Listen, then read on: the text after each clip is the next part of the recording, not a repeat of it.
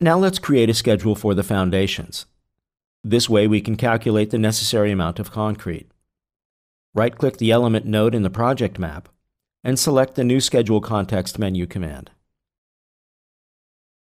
Set its name to Foundation and click OK to create the new scheme. Let's add the criteria in the Criteria Foundation panel. Select the existing element type criterion and choose Wall as the value. Click on the Add Criteria button. Choose the element type criterion from the main group and set column as the value. Set OR in the AND/OR field of the wall criterion.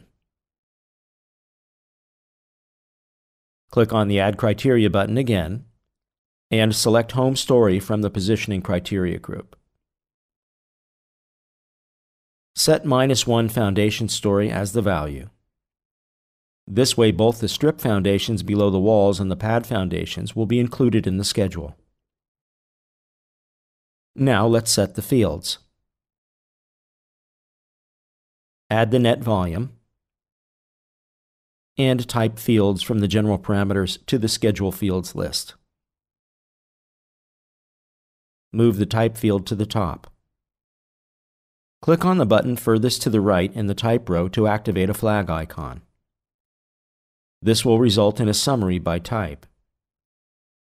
Click on the middle button of the net volume row to display a sum icon. This will result in an overall sum at the end of the list. Then click OK, and using the navigator, open the foundation element list. Now the schedule shows the necessary information, but it still needs some formatting.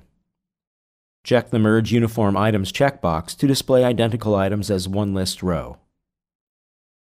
Check the Show Headline checkbox to insert an additional row for the element type. This will make the schedule more understandable. Select the grand total. Apply the bold font style and set a red pen.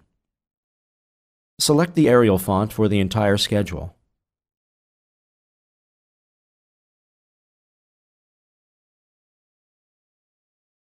And hide the vertical borders for the entire schedule by clicking on the Separators Only button at the Cell Border settings.